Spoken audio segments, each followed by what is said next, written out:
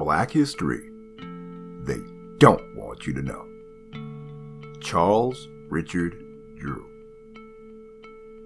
Charles Richard Drew was an African-American physician who developed ways to process and store blood plasma in blood banks.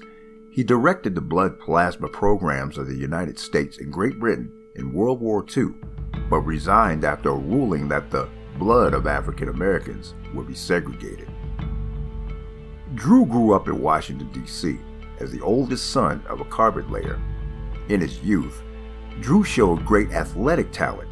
He won several medals for swimming in his elementary years and later branched out to football, basketball, and other sports.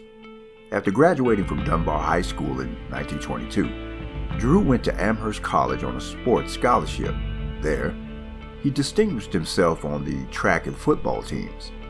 Drew developed a method for processing and preserving a blood plasma or blood without cells.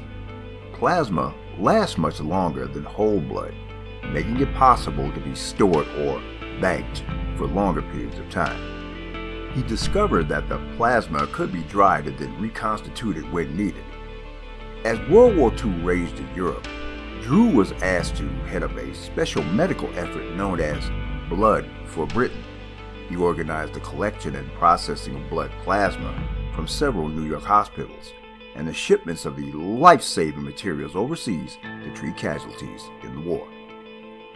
In 1944, the National Association for the Advancement of Colored People honored Drew with his 1943 Spingarn Medal for the highest and noblest achievement by an African American during the preceding year or years.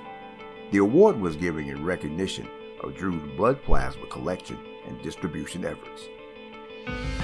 Since his passing, Drew has received countless posthumous awards.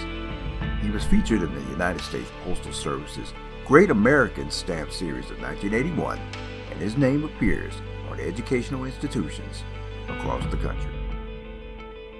Charles Richard Drew. Black history they don't want you to know.